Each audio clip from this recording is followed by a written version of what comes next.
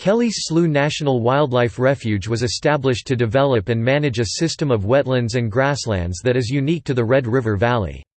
The refuge supports a diversity of wetland and grassland wildlife, while providing for wildlife-dependent recreation, interpretation, and education.